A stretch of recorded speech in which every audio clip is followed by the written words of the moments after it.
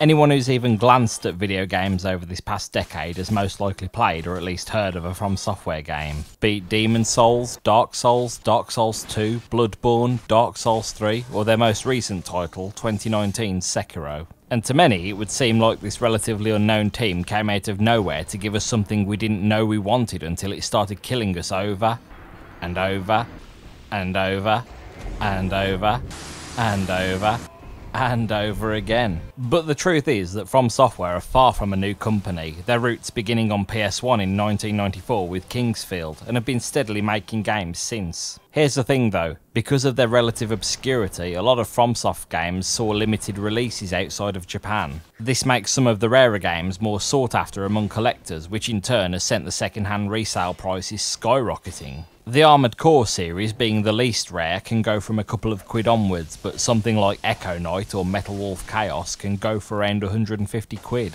But one of the worst cases is this game, which I'll get to in a sec, but for now let me just say that the scariest thing about this horror game is its starting price on eBay. And I'll tell you right now, Kuon's a good game, maybe even a great game, but unless the seller offers to pay your water bill for the year, no game is worth 350 quid. So if you want to play this, and spoiler alert, I'm going to highly recommend you do, you're best doing it on an emulator. 心配は無用。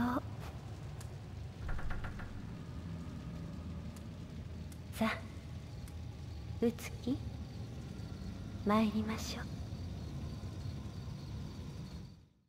Onto the game itself. I had a really hard time trying to write about this one. It's an easy enough game to play, but there's just so much going on in terms of both mechanics and plot that I'm just not sure where to begin, because if I go into the mechanics first, it'll be a good 10 minutes till I even get anywhere near talking about the plot. And in terms of the plot and story progression, well, let's just say this story isn't going to end up anywhere near where you think it might. And to be honest, I don't really want to spoil this for anyone that might be even slightly interested in checking it out. So what I think I'll do is a run through here as spoiler free as possible, then maybe do an in-depth look in another video, because there's a lot to go into, not just with the story but the lore and mythology behind it all. On a surface level, it's easy enough to sum up your typical Resident Evil / Silent Hill survival horror, but instead of being set in the American Midwest, it's set in Heian era Japan, which the computer box says is between the years 794 and 1185. From Resident Evil, you've got your spooky mansion, multiple campaigns, and delicious voice acting. Do you really think Father is here? In this place? And from Silent Hill, you've got a missing family member, a subplot involving rituals and sacrifices possibly involving said family member, and the oppressive atmosphere of tension and creeping dread weighing down on the whole thing. For instance, this is the first horror game where I've been creeped out as soon as the title screen. Creepy children singing? Check. Haunting imagery? Check. And then out of nowhere, it blinks. Totally not creepy at all. What I would advise before getting started is to go into the options to do a couple of things. First, change the voices to Japanese. This isn't even for authenticity, you heard the English dub. Where is Korea? And second, we need to go over the controls. Type A is 3D movement and Type B is tank controls, and if you're anything like me, you'll pick Type B thanks to decades of conditioning from Konami and Capcom. Tank controls, for those that don't know, is when pushing up always moves you forward relative to the direction you're facing, left and right turns you, and down makes you step back, and this is generally seen as beneficial to games with fixed camera angles to stop you from getting directionally confused. Don't do this here though, because they cocked it up. Pressing left or right doesn't turn you on the spot and instead makes you circle around, so if there's something at your feet but slightly off to the side, you'll end up pacing in circles around it trying to pick it up. Now that that's settled, we can actually go on to playing it. So you start by choosing which campaign or phase to play. There's the Yin phase where you play as Utsuki, a priest's daughter who's gone to look for her father, or the Yang phase where you play as Sakuya, an exorcist who's gone to investigate the supernatural occurrences. The way this works is kinda like Resident Evil 2, or more specifically the RE2 remake, as in while each phase tells the same overall story from a different perspective, some events, cutscenes and bosses are fought by both characters, despite them seemingly being one-off occurrences, and some cutscenes and interactions between the two characters are completely different from each other's perspective. It doesn't really matter which one you play as first, as both are isolated runs, but for the purposes of staying spoiler free, we're just going to look at the Yin phase here. The game opens with a message from your father, a priest called Domin, who's been called away to investigate strange supernatural occurrences in a mansion. He doesn't seem to believe it and thinks it might just be a rat, because, you know, rats and ghosts, easy to get mixed up. He asks that while he's away, you, Utsuki, look after the shrine and watch over your sister, Kuriha, who's in ill health. So obviously the first thing you do is grab your sister and head straight to the manor yourself. From here on in, you'll be investigating a mansion and its surrounding areas, fighting enemies, solving puzzles and collecting items to unlock doors to new areas. Again, I know I already made the Resident Evil comparison, but it really stands out when you summarise it like that. Luckily, any closer inspection takes away any and all notion of this being a rip-off. Once through the entrance, Kuriha wanders off on her own like a toddler in a supermarket and you get separated by tempests and tutorial messages. Tempests are the game's first unique mechanic and are described as being a mass of harmful, malevolent negative energy, though I think this is partly shorthand for jump scares, or attempts at them at least, since the screen flashes negative for a second accompanied by a sharp percussive sting. And while not being dangerous on their own as such, running during a Tempest event will give you what the game calls vertigo.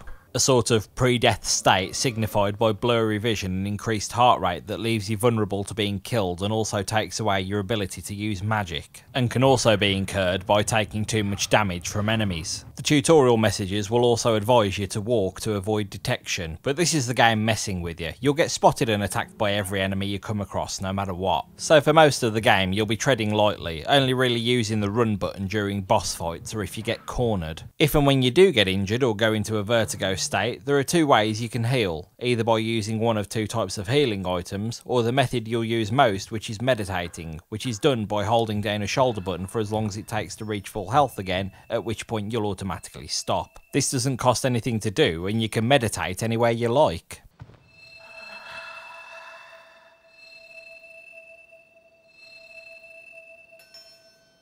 So if you have a way to fully heal yourself at any point, why bother with the disposable items? The answer is because meditating makes you stand completely still and open to attack, which instantly breaks the meditation itself, so if things are getting hairy mid-fight, you'll need those items.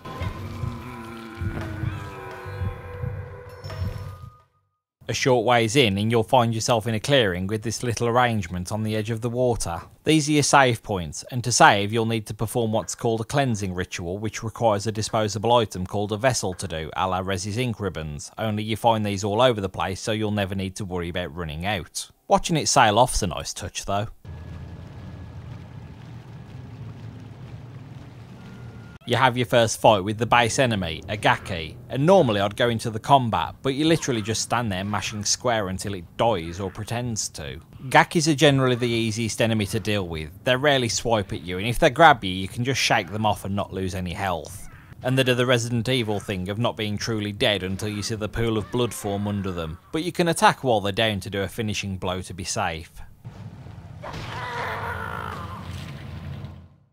There are other enemies such as possessed residents, ghosts and these blob things, but they all follow the same method for being dealt with. There's also magic, which acts as your ranged attack, that comes in the form of disposable cards that act as ammo for each spell. The only other mechanic left to go over is the locked doors. With this being ancient Japan, don't expect to see Resi or Silent Hill style keys like sword or heart or doghouse. Instead, you have blood-stained cloths, and instead of doors being locked with specific keys, they're now closed off with seals. 見ろ、1の封がされている。封にあった血布を当ててやればよい。封印は血布と対になっておる。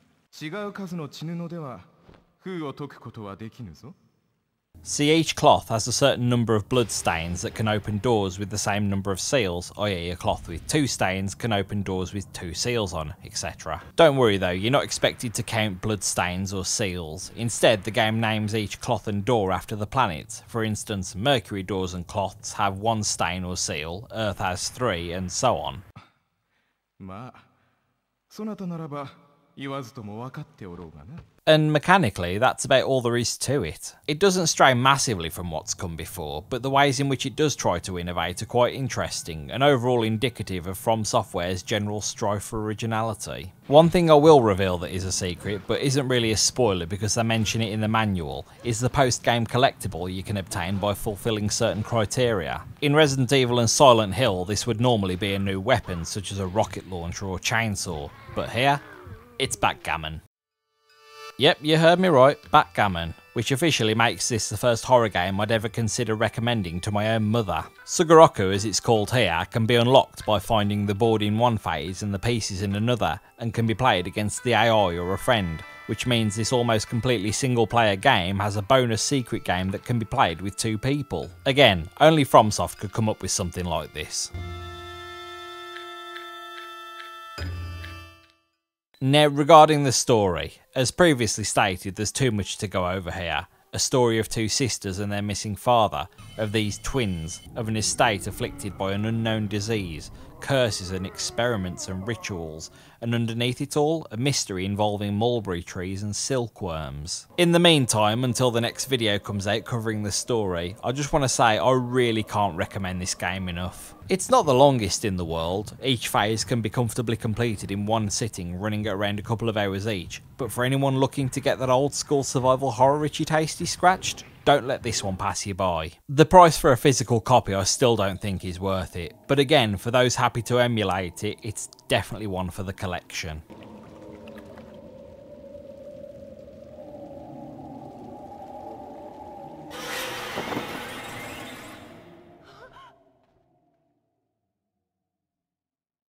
Where is Kuriha?